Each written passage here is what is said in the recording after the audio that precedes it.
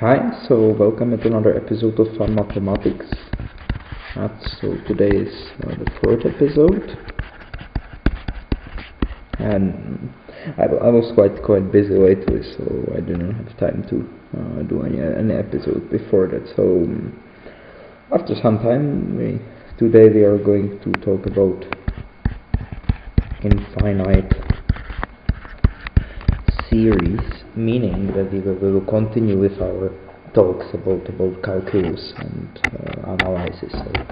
So this is one part of analysis I particularly like, and today we are going to speak about series of non-negative terms, meaning that all terms will be non-negative. Okay, so what is a series? We have some sequence of numbers, a1, a2, and so on, and we take its sum, ai, meaning a1 plus a2 plus a3, and so on. And of course there are many questions we can ask about this sum. So, for example, how big is such a sum? Is it finite? Is it infinite? How large is it? Or does this sum make some sense at all? Or is it like it doesn't give you any reasonable number? So for example, like we can consider like sum 1 plus 2 plus 3 plus 4 plus 5 and so on.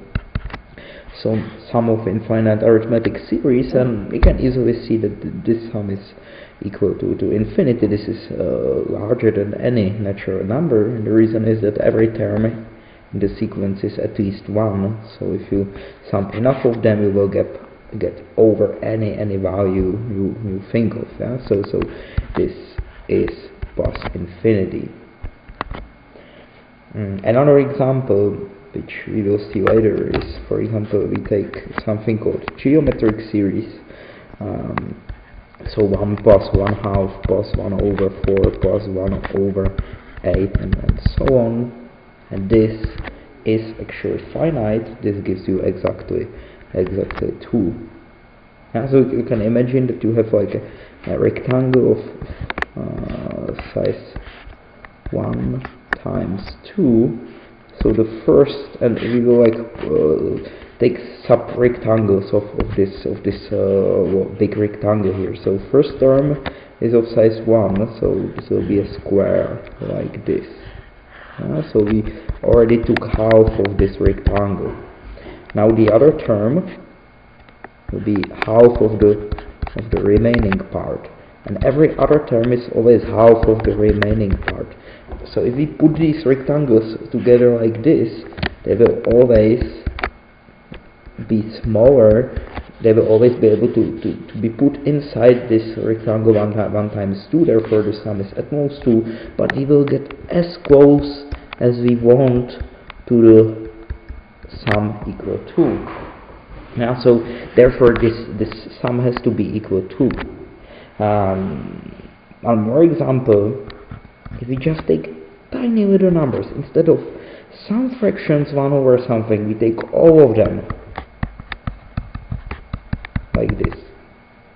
1 half plus 1/3 plus 1/4 and so on. This is just slightly more bigger, not so much. But in fact, this is something called harmonic series, and it is large. Is it as big as necessary? So harmonic series. So the difference between the two series is quite huge. You can clearly see this is going to infinity, and this is just something finite. But difference between the other two series are not so large. Okay, one more example, which was type of example which many mathematicians of the past were not able to understand, is the following. Consider sum of 1 minus 1 plus 1 minus 1 plus 1 minus 1 plus 1 minus 1 and so on. This is the only moment in the today's lecture we are going to use negative terms in the sum. But I think it's a good example to show it. So there are some problems with this. So what we can do is the following idea. Okay, so we group the numbers into pairs, like this. Yeah, and now every pair is 1 minus 1 equals 0. So in fact we have 0 plus 0 plus 0 and so on. This is nothing difficult. This is just 0. Okay? Now let me do the group. Let me group these numbers in some different way. So for example, what we can do is to take the first one as it is, and now we take plus minus 1 plus 1. Now we take the second and the third number, plus the fourth and the fifth number, and so on. Now this thing here, this thing here is again equal minus 1 plus 1 equals 0.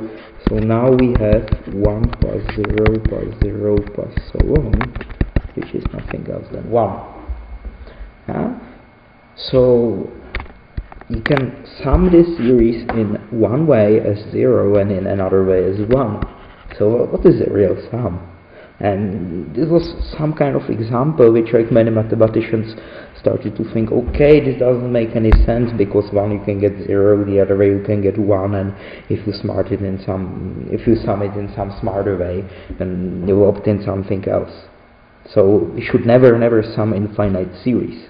But the correct answer is that sum does not exist. We can't sum a series like this, but there is no reason why we can't sum other series. So we will define the sum in formula in a second, but it does not have to exist always. Okay, so how we can define it? Formally, we can define the sum using limit. Like the idea is that we have sequence A1, A2, A3, and so on. And we will consider something called partial sums, meaning Sn will be sum of the first n numbers. So A1 plus A2, 2 plus An.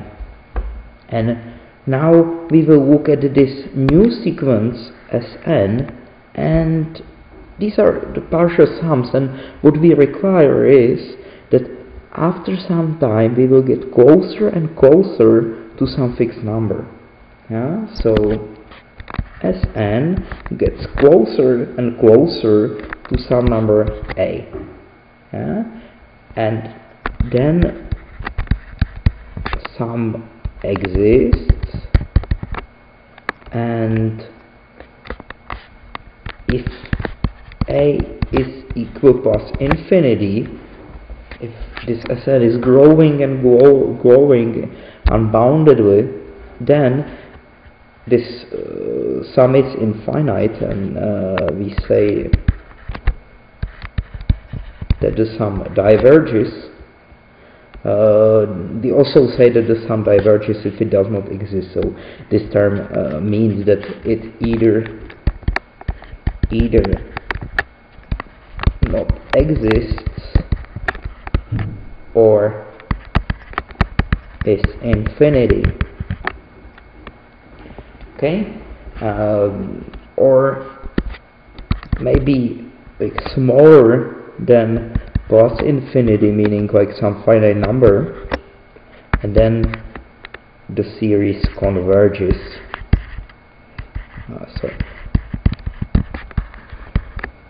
So there exists some finite sum.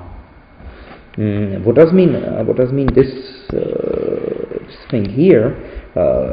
This is something from the last lecture. This is other way how to write that limit of Sn for n going to infinity is equal a. This is exactly what we want. As n gets larger and larger, the sum gets closer and closer to the value of a. Yeah? Okay, so now we reduce the problem of summing a series to finding limits of some sequences. So it should not be so difficult.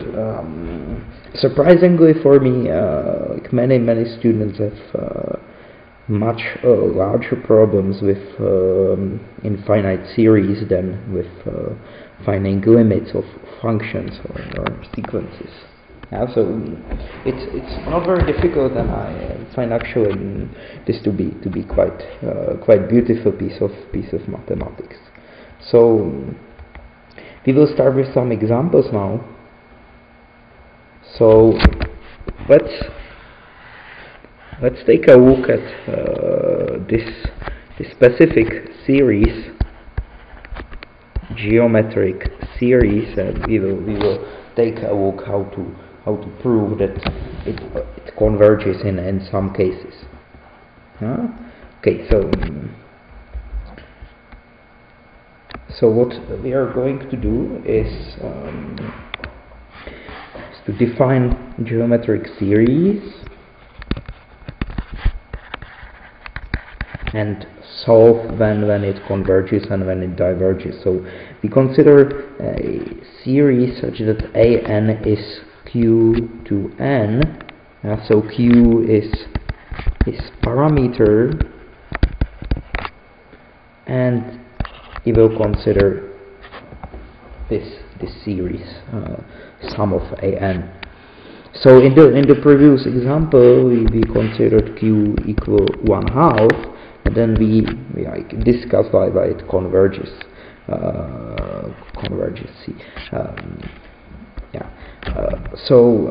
Now we are going to talk about geometric series in general.